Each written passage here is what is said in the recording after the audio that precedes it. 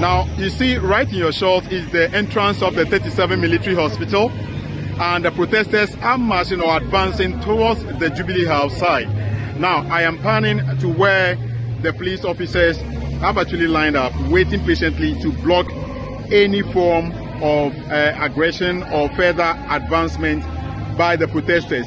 They are equally singing the patriotism song and advancing in the same manner.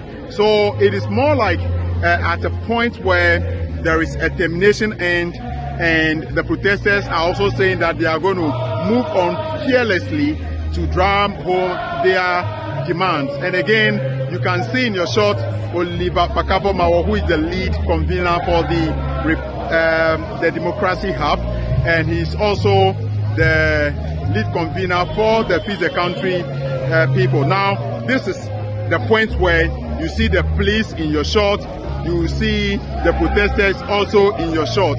As to what happens beyond this point, we can only wait to imagine. Now, traffic has totally been diverted to become a one-way lane. So traffic is going to basically come from the 37, from the motorway side, will now be advancing and using one lane towards Accra, where the protesters are also making their demands or grievances known.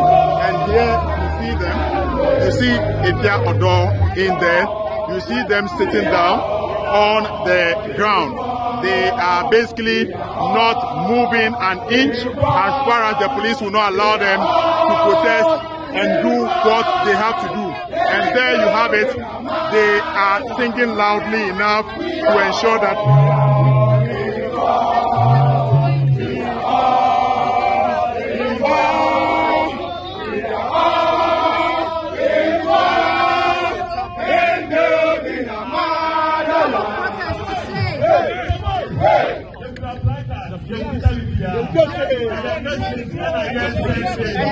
Yes.